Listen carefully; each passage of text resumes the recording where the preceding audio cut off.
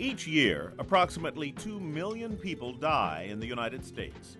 Of those 2 million deaths, half are caused by heart disease. That's a startling number, and the Cardiovascular Institute at the Detroit Medical Center is doing everything they can to change this statistic.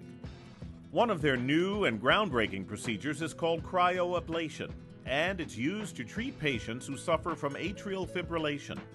This happens when the upper chambers of the heart start beating faster than the lower ones. The upper chambers beat at 300 to 400 times a minute, and the lower chambers try to catch up, reaching 170 to 180 beats a minute.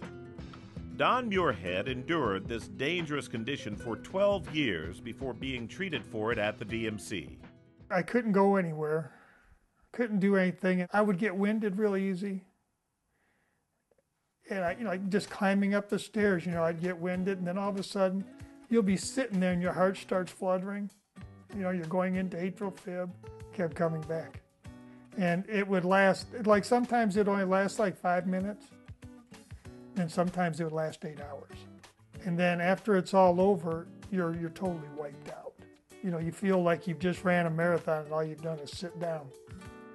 When the heart beats abnormally, blood doesn't flow properly, which can lead to some serious consequences.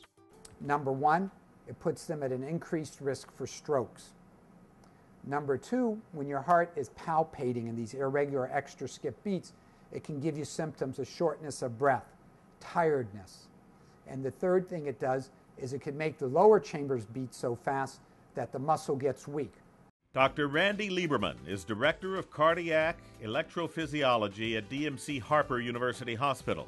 Dr. Lieberman and his team at the Cardiovascular Institute are the only ones in Michigan using the cryo ablation technology. This procedure has a higher success rate and lower risk for complications than the old procedure, which involved cauterizing or burning the parts of the heart that cause atrial fibrillation.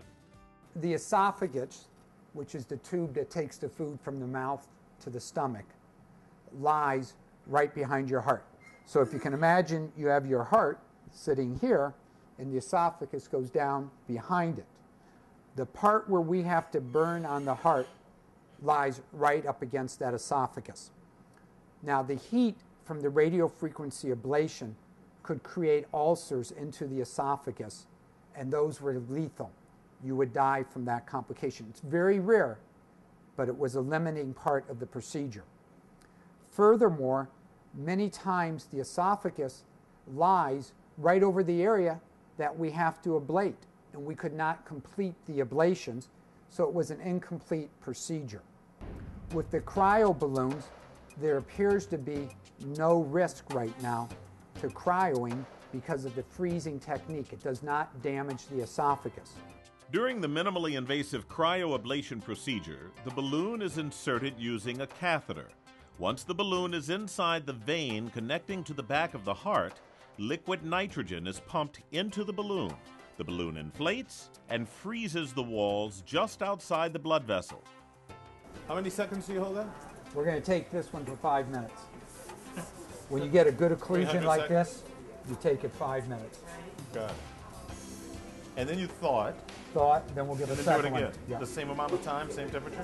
This one will just do 4 minutes. It's sort of like cooking a little here.